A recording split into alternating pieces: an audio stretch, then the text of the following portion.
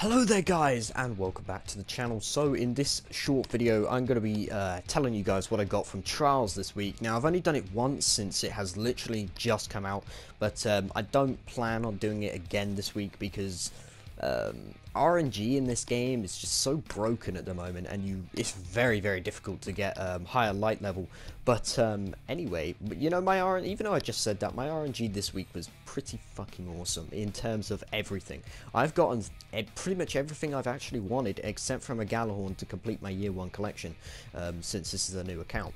But anyway, from the actual lighthouse loot, I got exactly what I wanted, and I also got a bonus exotic with it. But do I think Trials is easy this time around? Yes, actually, I think I do. The anomaly is a fairly tight map, so it's, you know, shotguns are preferred, but the snipers are also pretty good.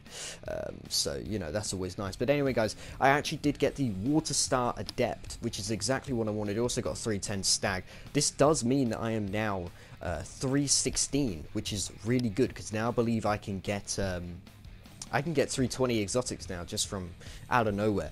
But anyway, guys, coming up next is my gold tier package. I don't actually have myself open it, but this is what I got. I got the Water Star again. Pretty lame, to be honest. I also got the boots. That's what you always get. I got the machine gun. Got the bond, which isn't really that good because I already had the bond at 305. But anyway, guys, thanks for watching. Subscribe and like if you haven't already. Like I said, I also got Zala Supercell. I didn't actually take a screenshot or anything like that because, you know, there's really no point. But yeah, thanks for watching, guys. Subscribe and like if you haven't already, and adios. Have a good one.